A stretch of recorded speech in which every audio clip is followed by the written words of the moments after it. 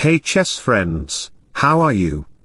I hope you are doing well. Today, I am going to show you an amazing and incredible chess game that was played between Dragon and me. In this game, I sacrificed my queen in the opening against him. It's a game full of strategy and adventure. Let's get started without wasting any time. I started the game with e4, and he responded with e5, knight f3, knight c6, and at this point, playing bishop to b5 is the most popular opening, or I could play knight to c3 or the Alpine variation like c3 followed by d4.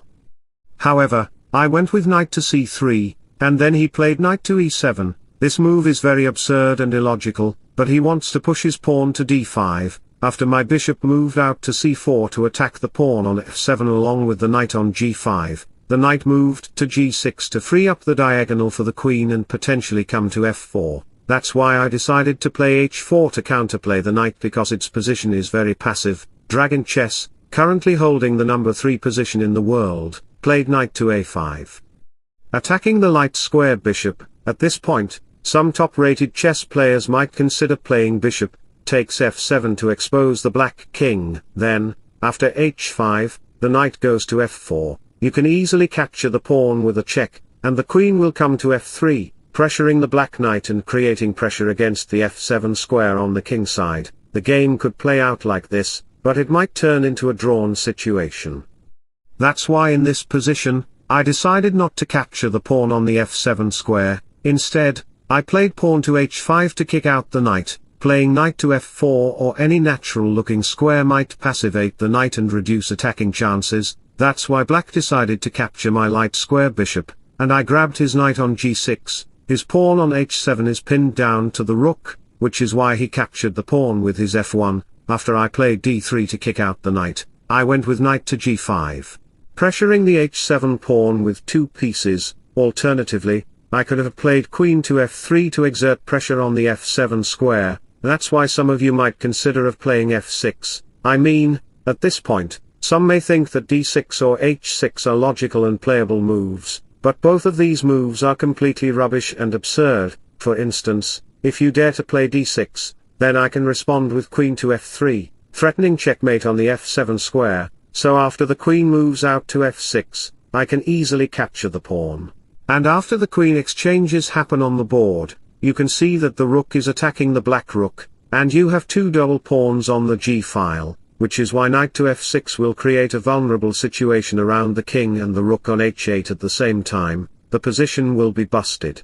So going back to the position, instead of playing d6, some of you might think of playing pawn to h6 to kick out the knight, but here, queen f3 will come anyway to attack the f7 square. So after the queen moves to e7 to protect that square, you can play the hidden and amazing move pawn to a4, directly attacking the knight on a5 on the next move. The game would continue like this. There is no potential harm or any circumstances that white can exploit. Maybe in the future, that situation will happen, but in our actual game, instead of playing pawn to h6 or d6, which are weak moves that Dragon Chess didn't consider in the opening, he decided to go with bishop to e7 to kick out the knight.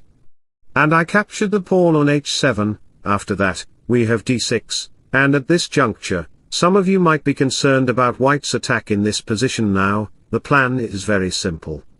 I play queen to f3 to exert some pressure. At this juncture, my strategy involves checking the black king by playing knight f6 and then winning the rook on h8, potentially winning the queen on d8. Your bishop might block on f8, but that would not resolve your position. So after I play queen to f3 to exert pressure on this file, some of you may consider playing bishop to e6 to protect that square, but you know what, I can play knight f6 anyway, because after you capture it with your pawn, I can capture your rook, checking the king, and as the dark square bishop blocks on f8, my bishop can come to h6 to exert more pressure on the dark square bishop, and it will be just a garbage position for you. The king's position will be harassed, and I will win the game completely. So going back to the position, we see that pawn takes knight is not viable, which is why, observing that queen h7 and the queen are exerting much pressure against the black king, knight to f6 might attack the rook. Noticing all these tactical motives, some of you might even be concerned about the king's safety by playing king to d7, but it is a completely wicked move. as I can check you with my queen on g6. And as the king moves up, I can easily grab the pawn on g7, attacking the rook, and knight to d5 may come in the future, or knight to f6 will come on the next move, where the rook will be vulnerable, and the position will be completely favorable for me. This is just a game-winning situation for white, so back to the position, we see that the king has light square weaknesses because the king is exposed. Dragon Chess decided to block the diagonal by playing bishop to h4, it blocks the rook file, where the black rook is targeting the knight on h7. So, let me tell you a financial quote in sudden with you. You don't get rich by spending your time to save money. You get rich by saving your time to make money. And so, I played a very brilliant move. I want you to pause the video and try to find that move to safeguard your knight and continue your plan. I played knight to g5, and if you find that move, then congratulations, it is the right move because you cannot capture the knight right away, as rook takes h8 will win the queen directly on the board. That's why we have rook to f8, to exert pressure on the queen. The knight is also under attack by the two pieces, and regardless of your queen move, if you even try to save your queen, he can easily capture my knight, and I will lose material and the game. So in this position, I played the cunning move, which you might imagine in this position. Try to figure out that move. The move is rook takes h4, sacrificing the queen right away. After I sacrifice my queen, the rook is well protected by the knight. You can see that the queen is exchanged for the two rooks, and while black has 3 minor pieces, I also have 3 pieces. It's rook for a knight. You could say, for now, rook to h8 is coming to attack the queen, which is why after the king moves up, we have bishop e3, followed by bishop e6, from there, knight g5 may come to attack both of the pieces.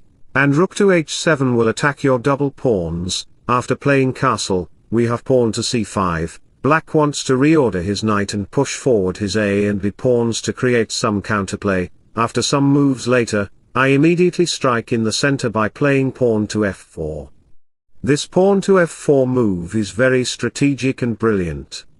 I want to eliminate the pawn on e5, forcing you to recapture, then the pawn on c5 will be unguarded, which is why I can easily check you, and the knight will also be under attack. If you dare to capture the pawn on f4, it will unguard the d4 square. After capture and recapture, it exerts pressure on the d6 square, and also rook to h7 is coming to attack the pawn on g7. After the rook moves and a4 happens in the game, it becomes clear evidence that I want to push my pawn to a5, kicking out the knight.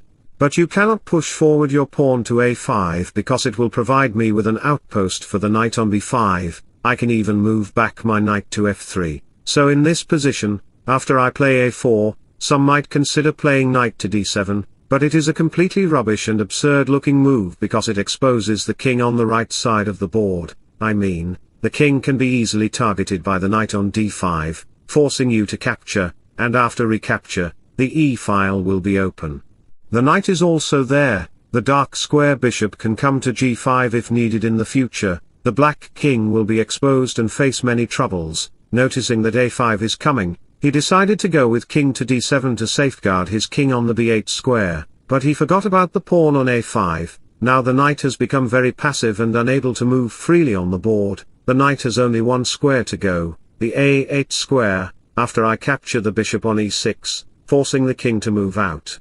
And after rook g4 happens to attack the pawn, you can see that I am developing my pieces tempo after tempo. He picks up my pawn, and I slide my queen to b1 to protect the queen coming into that a1 square.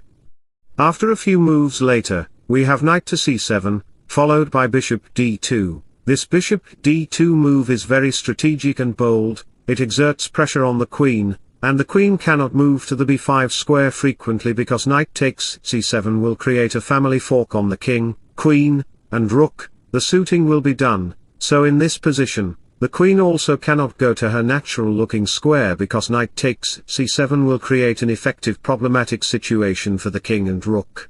Noticing that the queen has to safeguard the knight, he decided to capture the bishop on d2, and after I capture on c7, forking up the pieces, the king moves back, and I exchange the rook for the knight. At the end of the game, we get into the endgame where I have 2 rooks, and you have 2 double pawns on this file. Now, a couple of moves later, I pick up the 2 double pawns and push forward my pawn on g4. He sacrifices the pawn on c4, but it doesn't bring any advantages for black because my pawn is faster than your bullet train. After the queen goes to g2, the rook moves, and after a couple of moves later, we have queen to f6, rook to h4, followed by rook to h1, trying to protect his family and structure. In this position, it is completely winning for me. By playing pawn to e5, I got the opportunity to move my rook all the way to a3 and pick up the pawn. Playing rook to d1, rook to d3 makes it evident that my rook will pressure this pawn on d6 with the 2 rooks. After a couple of moves later, I joined forces with my 2 rooks to launch a heavy attack. Some moves later, I developed my pieces, and you can see that I have 3 major pawns on the b and c files. By maneuvering, it leads to a checkmate by the rook on d8. What an amazing and astonishing game it was. I hope you enjoyed the game very much. If so, then don't forget to like and subscribe to my channel. Wishing you all the best. Bye bye, see you.